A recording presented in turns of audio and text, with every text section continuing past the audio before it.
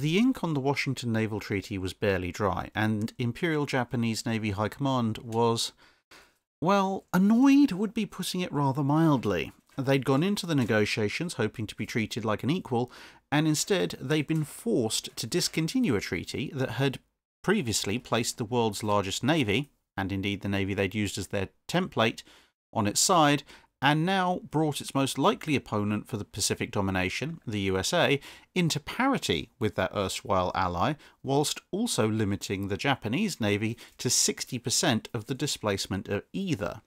The new Tosa and Amagi classes would need to be scrapped or converted, and the Mutsu had only just scraped in as a permitted vessel. Still simmering at the limits imposed, the Imperial Japanese Navy Admiralty decided that if they couldn't beat the other powers at their own game of battleships, they'd simply have to outdo them in a field they'd foolishly left unlimited. Thus began the design of the Japanese Special Type destroyers. There had previously been large destroyers, fast destroyers, heavily gun-armed destroyers, and heavily torpedo-armed destroyers before. But now the General Staff demanded an ultra-fast, large, heavily armed destroyer with plenty of both guns and torpedoes. These would become the Tokugata, or special-type destroyers. What would eventually emerge from a somewhat protracted design process was a ship of 1,750 tons standard displacement, capable of 35 knots, using 50,000 shaft horsepower from 4 boilers, which drove a pair of screws. This was faster than almost all previous destroyers, but it was the armament that really stood out. 6 dual-purpose 5-inch guns in 3 twin turrets, 1 forward and a pair super-firing aft. This was complemented by 9 torpedo tubes in 3 triple launchers, 2 just forward of the aft guns and 1 positioned between the funnels. This latter having been moved there at a late stage in the design process when its original position, just forward of the bridge, was calculated as being too often immersed in sea spray. This was already a considerable amount of firepower, but each launcher was effectively a small torpedo turret which allowed for a full set of reloads to be carried, i.e. 18 torpedoes. Additionally, the torpedoes themselves were 24-inch weapons, which were considerably more capable and deadly than the standard 21-inch and 18-inch versions that were found on other destroyers. Other weaponry had originally been planned as a mix of 3-inch, 40mm and rifle caliber guns, but this was rationalised down to just a pair of heavy machine guns on the basis of weight saving and the fact that the main guns were dual purpose, thus in theory meaning the rest of the anti-aircraft armament was unnecessary. Now, with all that said, things didn't start out particularly brilliantly. The first 10 units received main guns that could only elevate to 40 degrees instead of the 75 degrees that were originally planned, and which later ships would in fact receive. Also, it turned out they didn't actually have enough heavy machine guns around, and so initial deployments had to use the rifle caliber machine guns instead, until more heavy weapons could be acquired.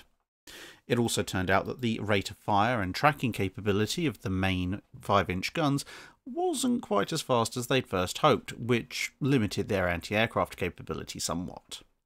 Nonetheless, the remaining capabilities were still leaps and bounds ahead of anything else in the water at that size when they began to appear in the late 1920s. The first group were laid down in 1926 and 27 and would start to enter service in 1928 and 29. The second group, with full elevation to their guns, was mostly laid down in 1928 and 29 and began entering service in 30 and 31. A final group, the Type 3s, were laid down in 1930 and entered service in 1932. As designed, the ships were only supposed to have had whole numbers, but in 1928 this decision was reversed and they began to receive names, thus becoming what we now know to be the Fubuki class. The Type 2s are sometimes called the Ayanami subclass due to their slightly better elevation of their guns and improved fire control systems, whilst the Type 3s are considered to be the Akatsuki subclass as they used a new higher pressure boiler to allow for the same amount of power with 3 boilers as opposed to the 4 present in previous ships, as well as having yet another turret type, this one much lighter than that on the Type 2s, but only capable of 55-degree elevation. In all, 24 ships across the 3 types would be built, with various minor additions accreting weight on the ship's upper works. This, combined with a number of weight-saving measures taken during construction, would come back to bite them in two incidents in the early 1930s. First, the new torpedo boat Tomozuru was on its first major exercises in 1934 when it encountered heavy weather and promptly rolled over and sank. The investigation pointed to the overly heavy upper works, but before anyone could do much to change this on other ships, the Fourth Fleet was caught in a typhoon, and almost every ship took damage, in large part due to overly light construction. This would lead to a crash program of changes. The bridges and funnels were all trimmed down, magazine stowage was reduced, and the reloads on the aftmost and foremost torpedo launchers were also removed. Fuel bunkers were increased in capacity, as this meant that there was more weight lower down in the ship, and extra plating and riveting was added for strength and also to ensure that even more weight was present closer to the keel. This dramatically improved the stability and strength of the ships, although it did push their displacement to just over 2,000 tons and would drop speed by about a knot. A number of ships of the Type 2 subclass would also receive the newer and lighter turrets that had been designed for the Type 3s, although this did drop the main gun elevation back down to 55 degrees, but as we've seen, that wasn't exactly a huge loss. Shortly before all this had kicked off, the older torpedoes had in fact been replaced with the newer Type 93 or Long Lance torpedoes, which improved their lethality somewhat. The outbreak of World War II would find 23 ships in service, as Miyuki had been lost in a collision, and as the war progressed, more and more anti-aircraft guns would be added, which was good. Unfortunately, they were almost entirely Type 96 weapons, the infamous 25mm, which was not so good, even to the point of replacing one of the aft turrets with a pair of triple 25mm mounts on some ships that had managed to make it to the latter half of the war. These lucky survivors would also begin to receive basic radar in 1944. Stuck in the thick of the action, almost the entire class would be lost, with only the badly damaged Ushio, a Type 2 ship, surviving from the entire first two batches, and one of the four Type 3s, the Hibiki, made it through mostly intact.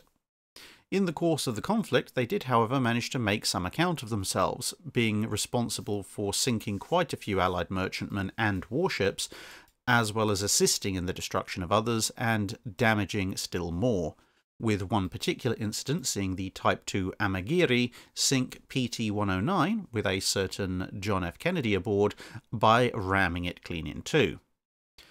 Of the two survivors, Ushio would never be repaired and was scrapped in 1948, but Hibiki, under a new name, would end up in Soviet service for a few years before becoming a barrack ship, also in Soviet service, and then eventually being sunk as a target at some point in the 1970s, with her wreck near Vladivostok still available for diving if you happen to be in the area. That's it for this video. Thanks for watching. If you have a comment or suggestion for a ship to review, let us know in the comments below. Don't forget to comment on the pinned post for dry dock questions.